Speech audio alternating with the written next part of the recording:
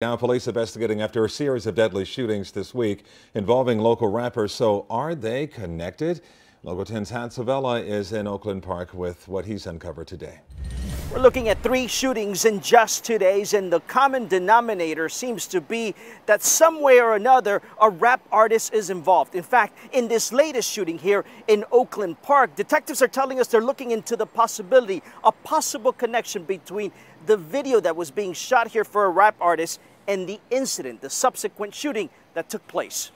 The latest shooting happened last night at a gas station close to where a rap music video was being filmed here at the Oakland Park Flea Market. All we just hear is bop, bop, bop, bop. People started running, they say. One person was killed, another injured, and rushed to the hospital. Later, our cameras there when 2 people were taken into custody at a different location on Broward Boulevard. Let's take you to Fort Lauderdale. Wednesday evening, the back window of the van was shot out on Northwest 30th Way near 21st Street. That's where Dorothy Smart, while in the front seat, was ambushed and killed in her own driveway.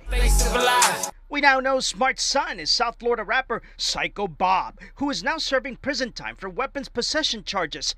Psycho Bob, whose real name is Cambril Smart, is also a close friend and protege of rapper Coda Black. Another shooting similar in style also happening last night in Miami Gardens. Witnesses say 2 people ambushed the victim after picking up food on his way to his car. Check out the black BMW dotted with bullet holes. We just heard a pop, and next thing you know, when we turned around looking, the guys was just shooting.